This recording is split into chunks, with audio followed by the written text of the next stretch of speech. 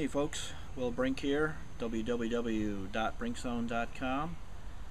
Today I want to talk about sort of a hypothesis that I've had for a number of years regarding different types of metabolism, or different types of, I guess genotype would really be the right term. For a long time people have tried to come up with various genotypes of body types. That is, of course, like you've heard, mesomorphs and endomorphs and that type of thing, and none of that has really worked out. What I'm going to talk about is strictly observational on my part, subjective, based on experience and my science background and that type of thing.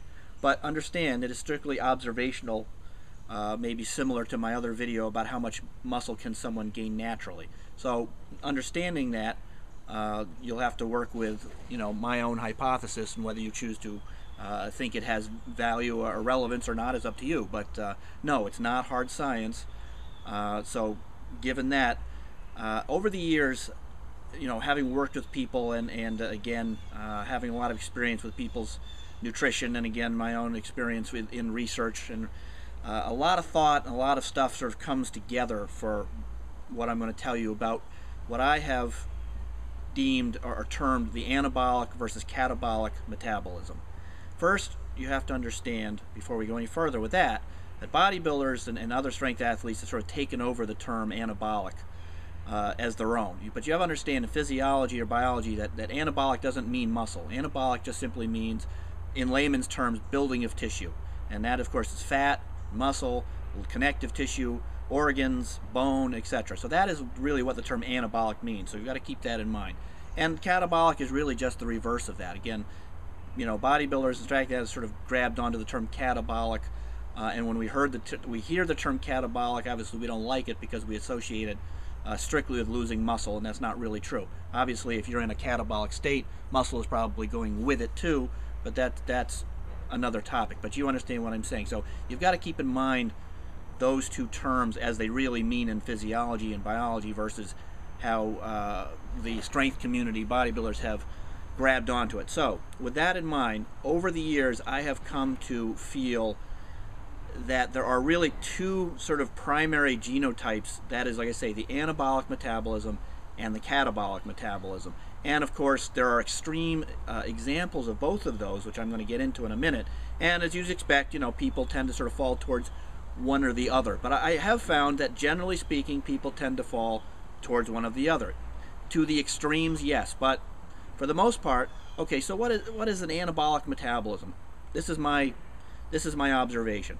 The anabolic metabolism, let's say the classic one in my experience, they tend to put on muscle really easily. They have no problem putting on muscle, but when it comes time to getting lean, they have a lot of difficulty getting lean. They tend to have been probably overweight kids, or they would be overweight if they didn't work out. They tend to, if they stop working out, they will gain weight. They'll get larger. They tend to be able to tolerate a higher volume in their programs and their workouts, I notice. They also tend to do better on lower carbs. My experience is around 30%. Carbs, but again, this depends on the diet you're following. But they tend to be able to function better on lower carbs. That is your classic anabolic metabolism that I have seen. So contrary, on the other extreme, is what I find would be your classic catabolic metabolism. Those are the types of people, when they stop working out, they lose weight. They will lose weight, start losing weight pretty quickly. They might hold on to, if they eat and they train and all that, they're holding on to an extra let's say naturally 20-30 pounds or whatever, and if they stop working out, they lose weight. They tend to be naturally pretty lean. When they diet, they have no problem losing fat. They tend to get lean really easily. Their problem, of course, is generally keeping on to muscle mass when they diet. They are usually off-season lean. They tend to, I notice, run better on higher carb intakes, around 50%. Again, that's a wide variable depending on diets you follow and other things. I find they get the most out of lower volume in their training, and will probably do better with lower volume training in terms of number of reps, number of days in the gym, that type of thing.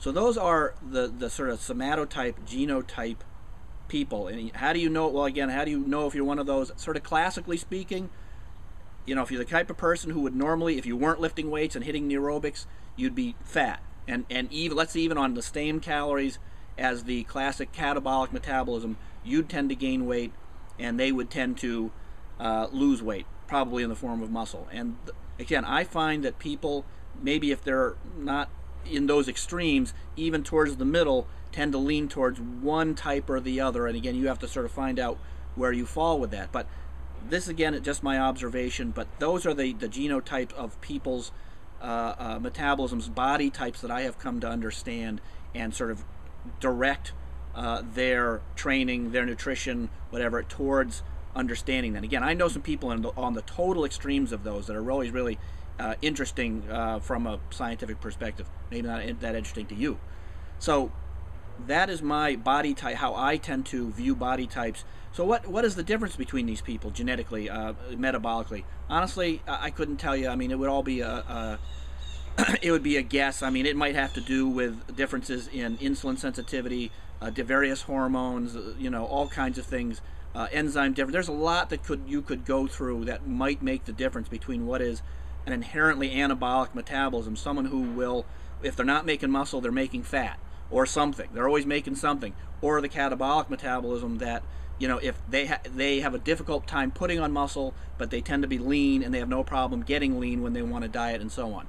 So that's my conversation today. I hope you found it useful. Maybe you see yourself in some of this. Please hit the like and the Twitter buttons, beneath, and see you all on the Brink Zone.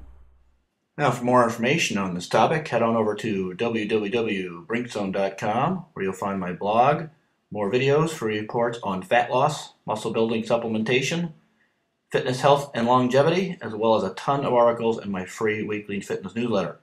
And I'll see you all on the Brink Zone.